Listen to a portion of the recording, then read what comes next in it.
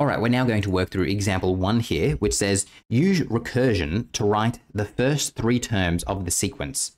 So we've got our initial amount, and then you can see we're timesing it by 3 and then subtracting 5. Do you see here how it says use recursion? We've talked about why that is ever so important. That means we actually have to show our working here. So we're going to go b of 0 is equal to 10. B of 1 is going to be equal to, now I'm going to go 3 times 10 minus 5. 3 times 10 is 30, minus 5 will be 25. Then I'm going to figure out what B2 is. I'm going to go 3 times 25 minus 5. All right, that's going to be 70. And then I'm going to go what B of 3 is. So I'm going to go 3 times 70 minus 5. That's going to be 205.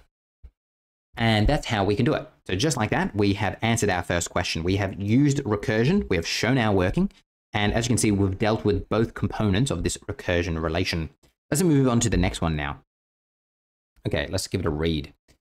It says, the number of new members who sign up to a weight loss club increases by 3% each year. 40 members leave the club each year. The club's initial membership was 1,100 statewide. The recursion relation that reflects this relationship is what? All right. First things first, we've been given this increase of 3% each year. We could figure out the R value from this. Now, it's great if you can do it by hand doing this, but I also want you to be able to look at this 3% each year. It's growing by 3% each year. It's really important that you can just look at that and be like, oh, it's going to be 1.03. Okay, 1 because it's growing and it's increasing by 3%, so 1.03.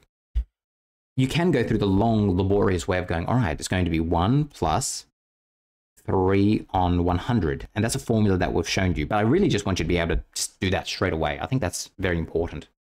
What else are we told? We are also told that each year 40 members leave. So which of these scenarios represent that? Well, let's go through each one. Well, I've got 1,100 as my initial, which is great. But then it has 0.97 here. What does that mean? This would actually mean I'm decreasing by 3% every year. This would be a decrease of 3%. We want an increase of 3%, so this is no good. So let's cross out A. Let's go to B. Well, this is also wrong because we've got 0.97. That's no good. That's decreasing. It's also no good because we're plussing 40 when we don't want to be plussing 40. We want to be minusing 40. We come to this one. This looks good.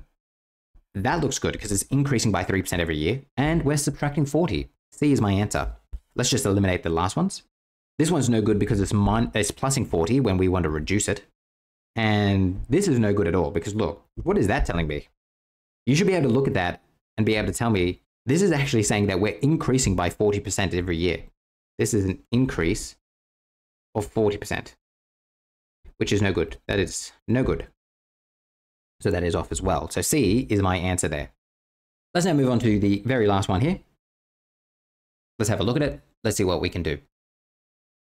Let's give it a read. It says, the following recursion relation can be used to model the number of ants in an ant colony after n weeks. So we're starting off with 15,000 ants. We're growing by 7%. And we're also adding on 1,000 ants each week because n is the amount of weeks here. Again, it's really super duper important that you can look at this and just immediately tell me that this is an increase of 7%.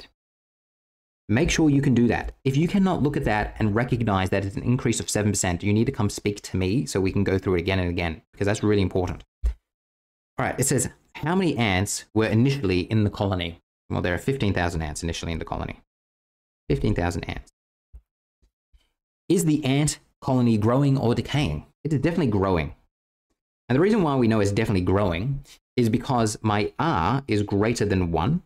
And also the D value here, so remember the D value is this here.